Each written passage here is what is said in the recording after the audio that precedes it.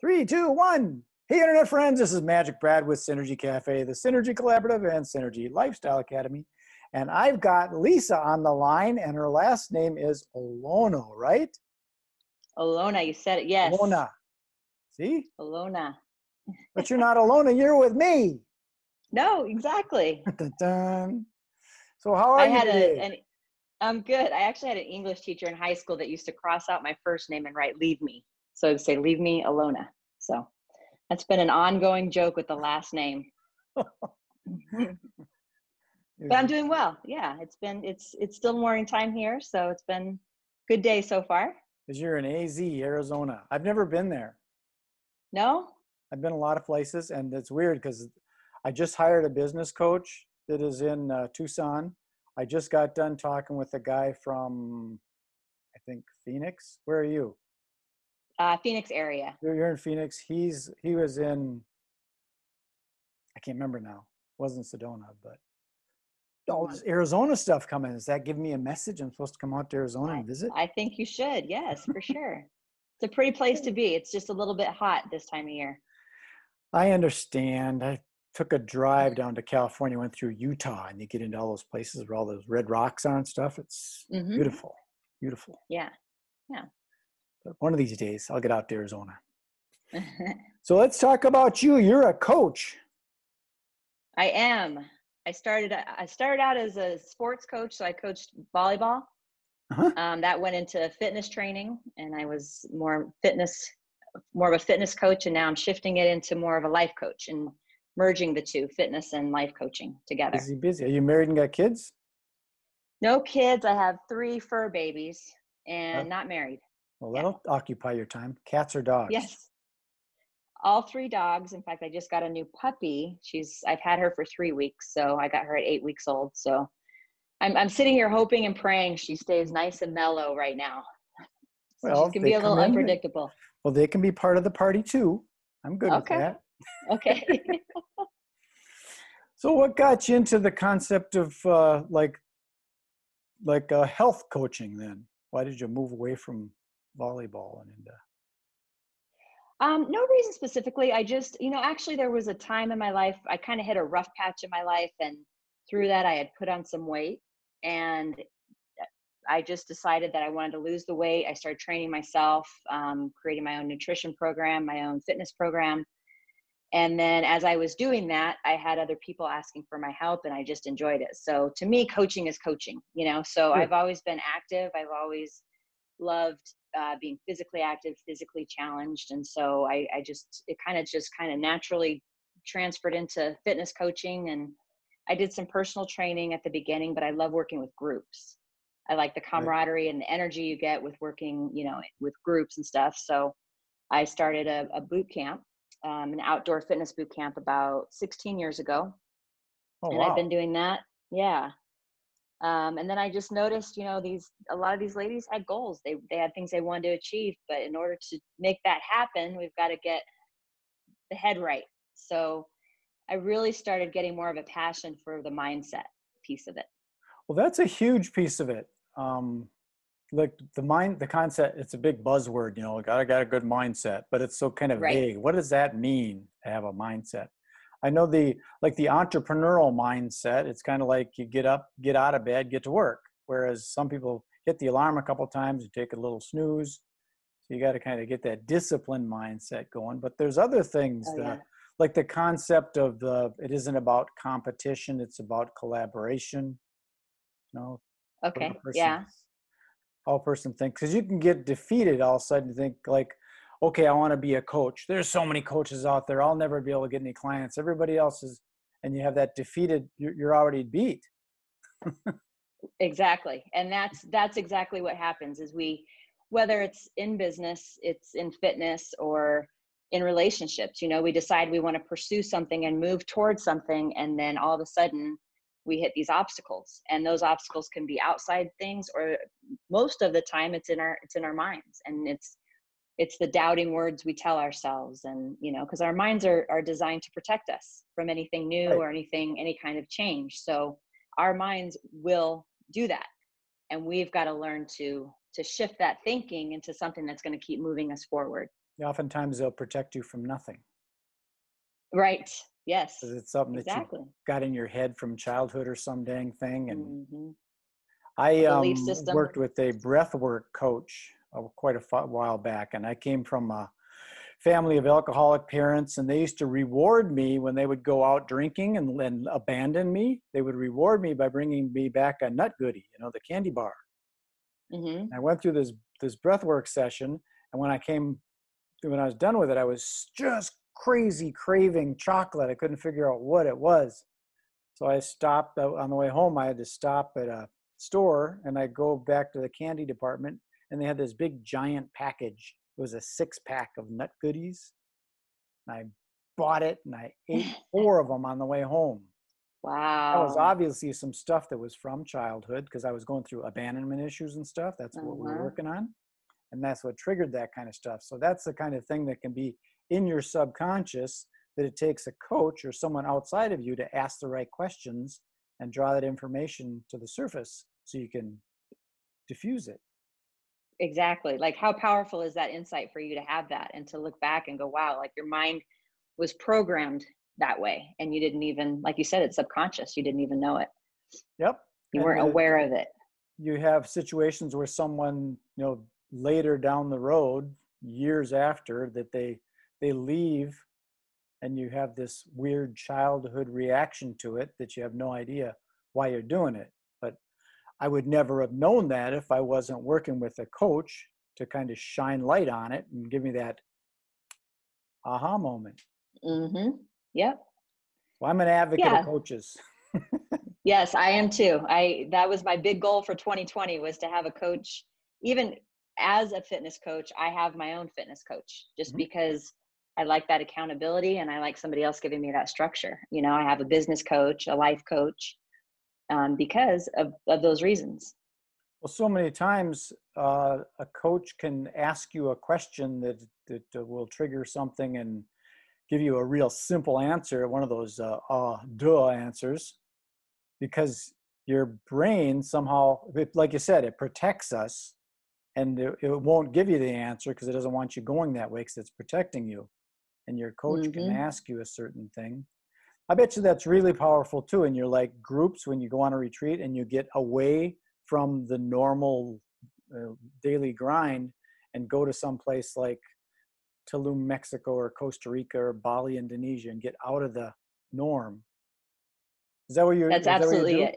Where do you do your Yes, retreats? and so we actually do them in Sedona, Arizona, which Oh, is, you're great talking about the place. Red Mountains. So yeah, so eventually I'm looking to get to Kauai and a couple of other places, but right now they've been in Sedona.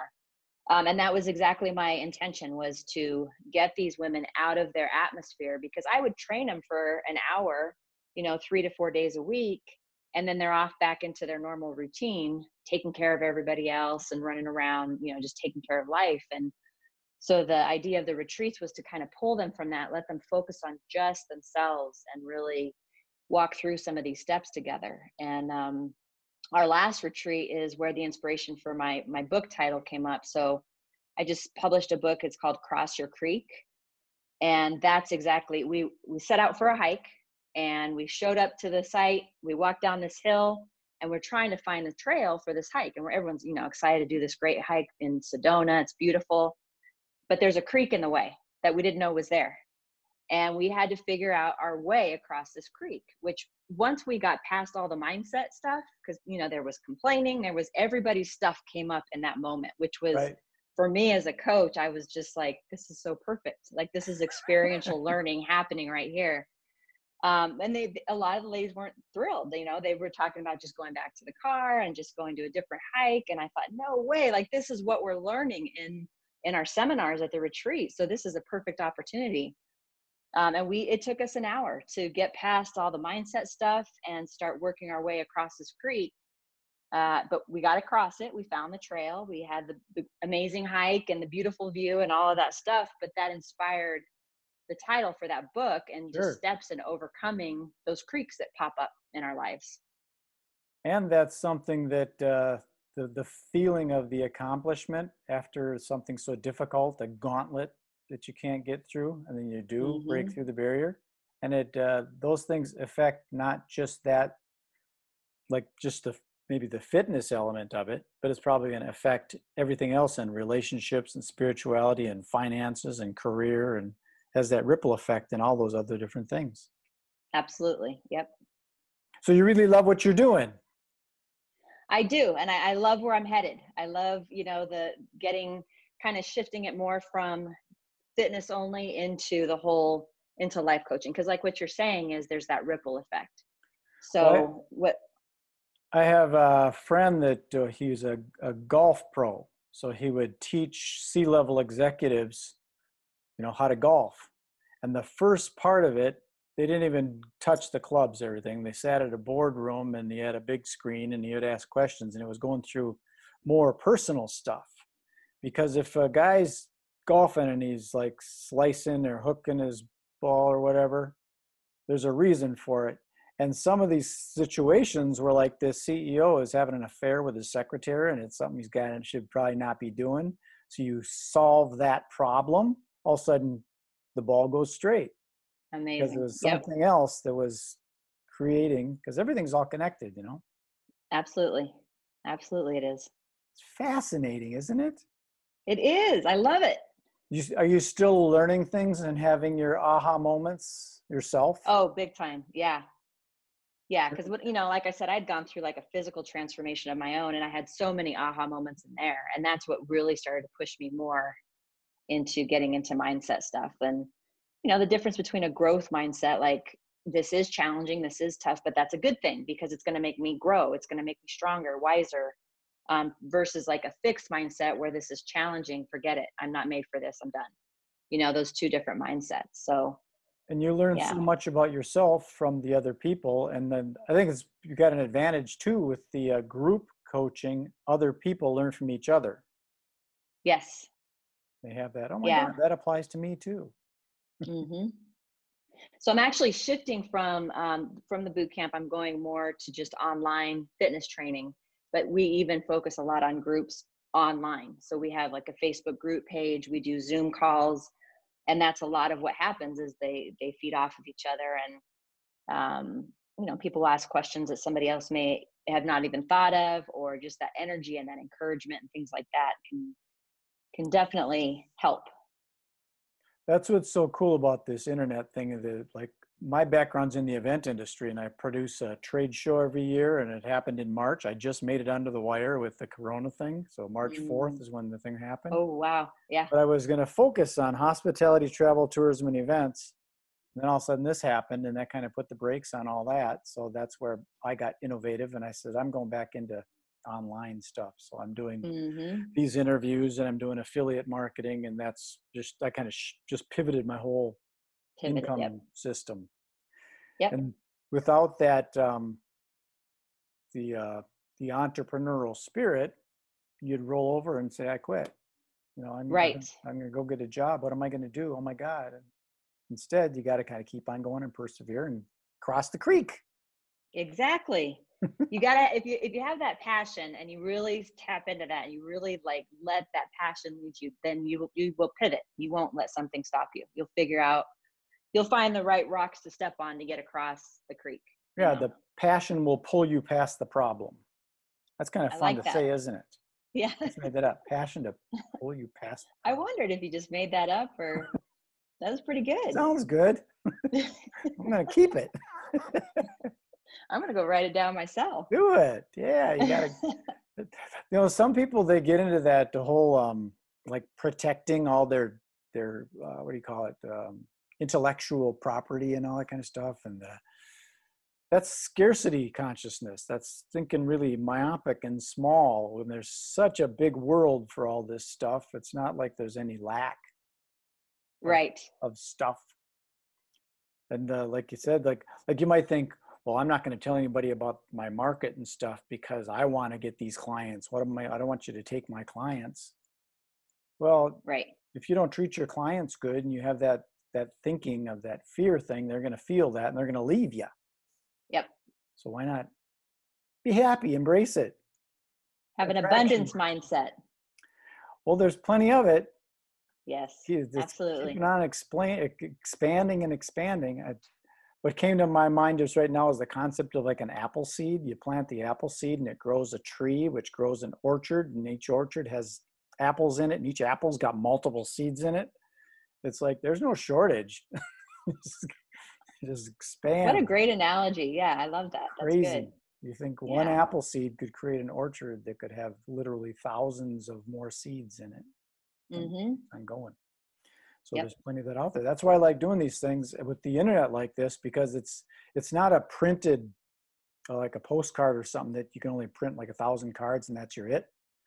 Once you post this video, it's all over the place, because that's what I do with these. I put them up on YouTube and then I put them on blogs and propagate the blogs out, and then you share it on Twitter and Instagram and this, and there's links all over the place. And then people type stuff into the Google thing, how to hire a fitness coach. And then it's tied in with Arizona somehow and they find it.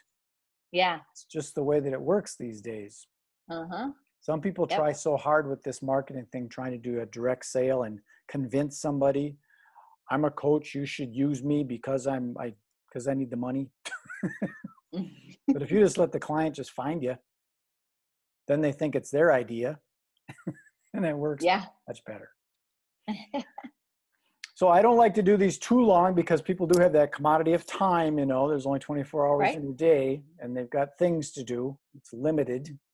Time is limited, isn't it? It starts over every Yes. day. It's a whole new day.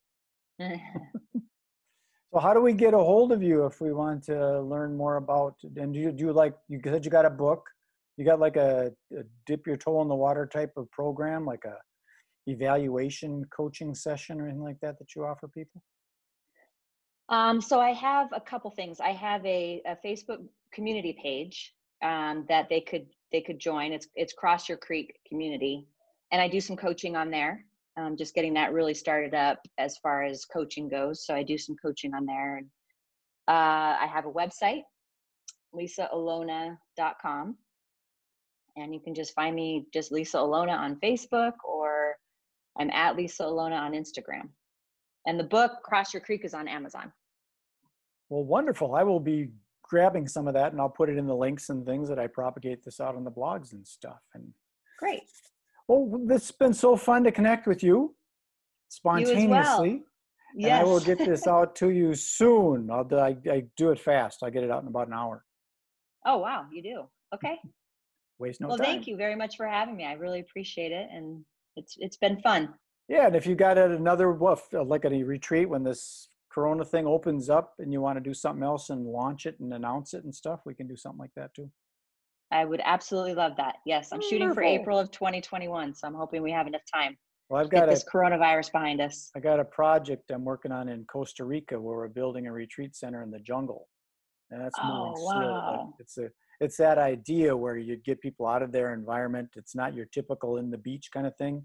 It's inside the jungle, so you heck with the cell phones. We'll have Wi-Fi access and stuff, but I might be in touch with you for that. yeah, it's in the That is awesome. southern region of Costa Rica.